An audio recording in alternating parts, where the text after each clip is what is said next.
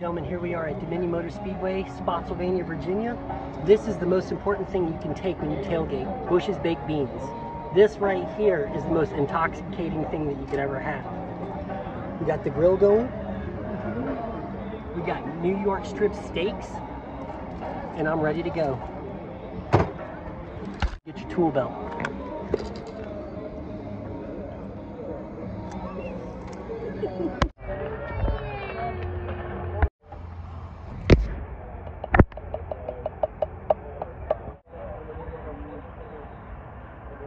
Have tongs, you know.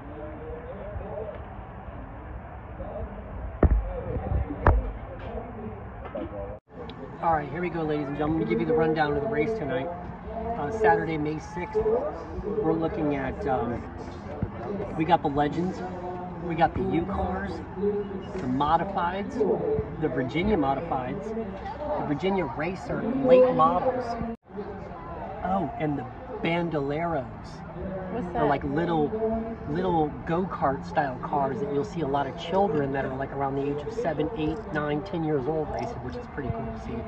Go ahead and check these New York strips and give them a flip. And we're going to go ahead and stir those baked beans.